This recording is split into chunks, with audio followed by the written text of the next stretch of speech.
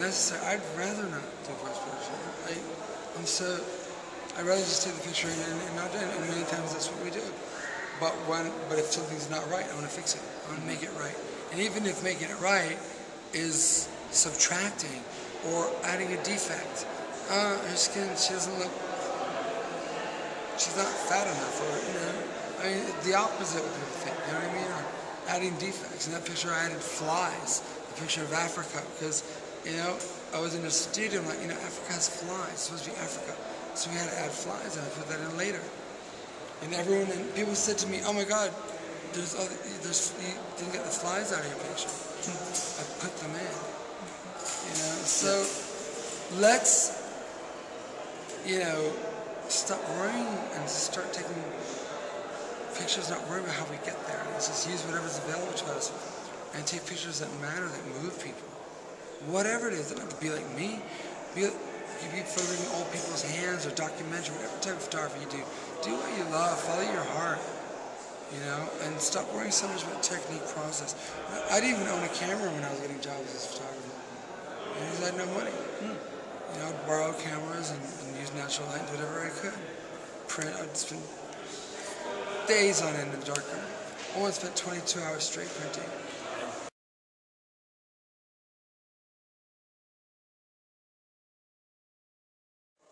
I would like to know, what is your next project? And a big question, what inspires you on any given day? Any given day depends on that day, but I get inspiration a lot. One of my issues is I don't have any restraint, so ideas flow and things come, and it's hard to contain them. Sometimes I get an idea, I'll write in a book, it'll be a fleeting moment, and other things are obsessions that are in my head for a long time, and I have to get them out and exercise them. And my way of doing that is through photography, and once I get that picture made, I can release it. And so whether it be a fear or a fantasy. Somebody would like to know, if you had to pick a late celebrity that you never had the chance to photograph, who would it be and why? And somebody else asked a figure from history.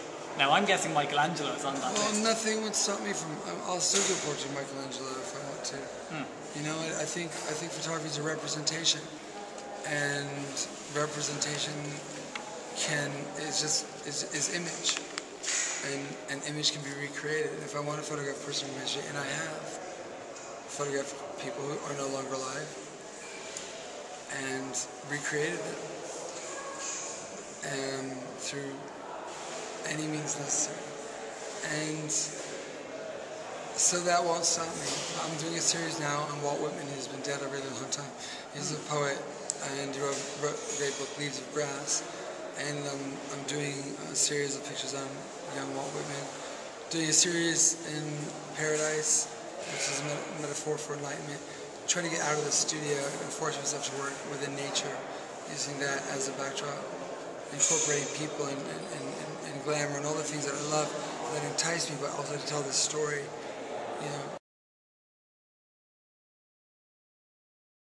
Have you ever taken a photo of swans? Yes.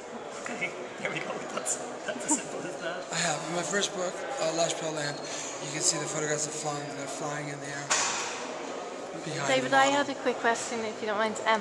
You know how you said your uncle is a priest? Yeah. Does he think of you as a kind of prophet almost, or a Nostradamus? Because you seem to have predicted, the Wall Street crash and Katrina and... No, he doesn't think of me in that way at all. I'm not close to them at all. Do your friends think of you in that way? I've heard that. I know that I'm very intuitive, and I think we all are. I think we all have that intuitiveness within us. We just have to get quiet. In this world right now, there's so much noise, televisions, and so much distraction that a lot of times we don't spend enough time quiet. I recommend, if you're lost, if you're thinking what to do as an artist or a photographer, to get quiet. For me, it's nature.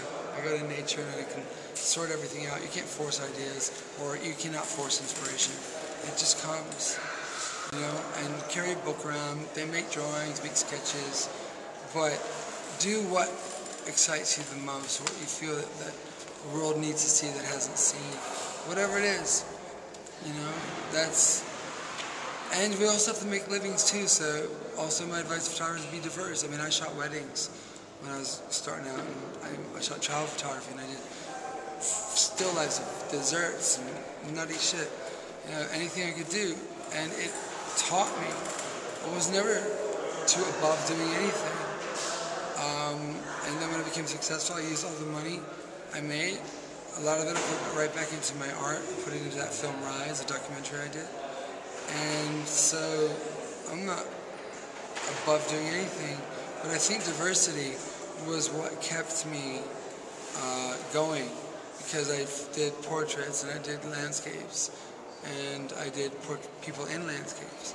So Traveler magazine, Connaught House Traveler, liked me for that when I was very young, and I tried to make everyone look good, and I did fashion pictures, and then I did art gallery stuff that was nothing to do with it, because I was just interested or excited about an idea. So, you know, diversity for me kept me, you know, unless you want to, if you're young and you're broke, and you can always wait tables too, and there's something valid in that too, because, you know, you're doing that, and then you know you're not going to do it forever, and it forces you to really make it work in photography. So, but my choice was just to diversify, not say no to anything, and just do any job that came along. And, you know, of course, eventually I didn't have to do weddings anymore, thank God. I mean, talk about a nightmare. Somebody would like to know why you didn't kick Courtney Love during that video. Oh, she was lovely. And she's a good friend of mine. She No, just Madonna was the one. Well, she was freaked out. She had well, I can understand. this guy walk out. She thought she was doing the nativity, holding a baby. She thought you planned playing it. the Virgin Mary, and she's playing Mother Mary holding Jesus. Nothing was planned. But why was he blonde and not brunette when? Because I showed usually right he's before blonde? that. I showed you why. I shot 2 weeks before Kanye West as Black Jesus. Yeah. And so I wanted to do Anglo Jesus Yeah. because, you know, we're all children of God, and we come in all different colors, and to show that equality, that Jesus isn't owned by one race or one religion. The fundamentalists don't own it, you know? They don't own Jesus, even though they've made him really uncool and ruined it for a lot of people, or the Catholics, or anyone else. You know, Jesus' teachings are for everyone. Jesus was an artist, and his art was love, poetry. So I was trying to show that through. So I wanted Anglo Jesus. After shooting Kanye West, who's black, I wanted to shoot Anglo Jesus. So we dyed my friend Walker's hair blonde, and he walked out on set, and Courtney was like, "Wait a minute," because it was very stunning. We all saw it. Oh my God, it's Kurt and Courtney. We didn't realize. I didn't think Walker looked anything like Kurt, but then when he was laying there, he did, and it was okay because I love Kurt, and Courtney loves Kurt, and maybe Kurt wanted to be in the fucking photo. You know, maybe he showed up in some weird way. I'm going to end with Trish W78's question, which is, what is the one piece of advice you'd pass on? I just passed on a lot of advice just now. You did? Yeah. So listen, my piece of advice is to listen to the advice I just passed on. Brilliant. David, thank you so much. I really, really appreciate your time. Just have fun too. Do what you love, follow your heart. You know, that's number one. And you'll always be successful.